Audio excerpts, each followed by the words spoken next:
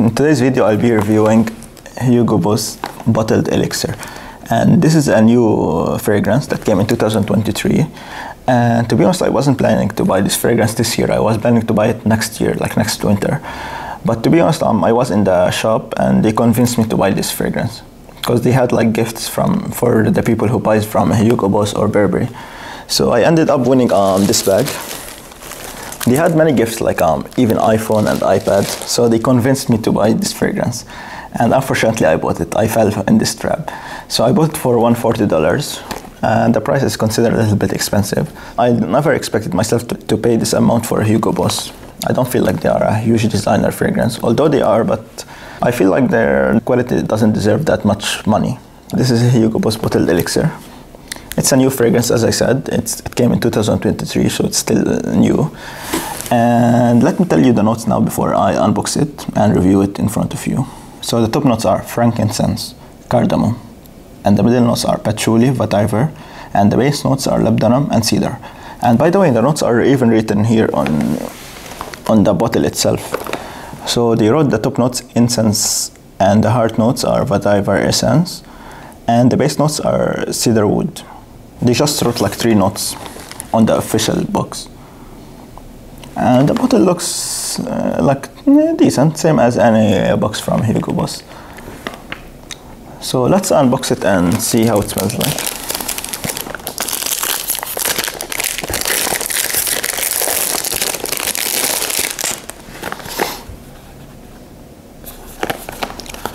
Yeah, the box looks nice. Looks okay. The batch code is 3172.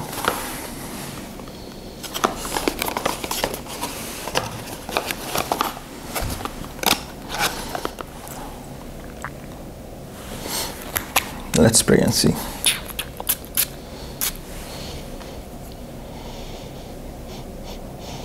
Damn, the smell is so good. It smells like oud, like patchouli, like cardamom, like incense. The smell is really heavy, really dark, but it smells really good. Although I don't like these type of smells, but it smells really great. I can smell oud, I don't know why, although they didn't say it in the notes. But that's what to expect from this fragrance, like heavy incense smell, cardamom, oud. It's a winter fragrance for sure. It's also similar to Dior Sauvage Elixir a little bit, but this one is more smelling good, to be honest. So now I will stop the video for some time and come back, and I will tell you my honest review about this fragrance. What's up? So I'm back after like 2 weeks, and to be honest, this fragrance is amazing. It's a good compliment getter. The projection is really strong. It projects around like 2 meters. So be careful. The longevity is really good. It's like 12 hours on your skin. On the clothes, it will stay for days, and it projects on the clothes. So whenever like you lift your jacket, you will smell the fragrance if you spray it on your jacket. The smell is really great. It smells so amazing. You feel like the ingredients are natural, expensive. I feel like Hugo Boss invested a lot of time in this fragrance. It's similar to Dior Sauvage Elixir. I will not say no. But Dior Sauvage Elixir is more annoying. I feel they have like a sweet note, like very strong sweet note in the opening.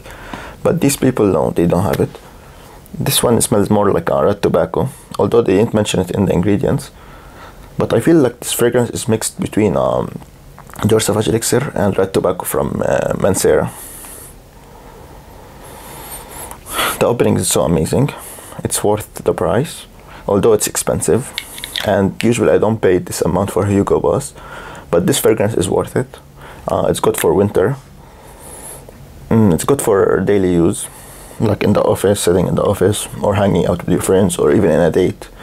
The projection is really strong. Be careful with the sprays. But I like to spray a lot, I don't know why. Even my friend, like, he opened the door and he was far away, and he smelled like the fragrance coming out of the car. Imagine how strong this is. But it's strong in a nice way. So I didn't feel annoyed at all, although it was very strong around me, but I like the scent. So it smells like incense, tobacco, patchouli. And in the dry down, it becomes very sweet. I don't know why. In the dry down, it smells like Coca-Cola. Literally, it smells like sweet and weird fragrance, but weird in a nice way. If I would rate it, I would rate it 9 out of 10. And I would recommend you to buy it, although it's expensive, but it's worth buying. But also, you have to try it before buying it, because you know, each person has a different taste. So maybe if I liked it, that doesn't mean like you will like it too.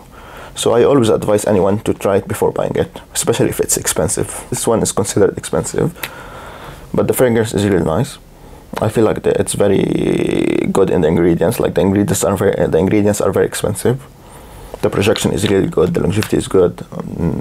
The sage is good. It gets you compliments. It's really good for winter, and it's good for all ages. It's not like for old men or something.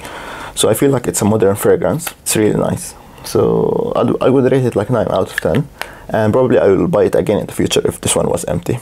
So this was my honest review for this fragrance. I hope you enjoyed this video, and please, if you enjoyed, don't forget to like and subscribe and leave your comments. Thanks a lot for watching, and have a good day. Bye bye.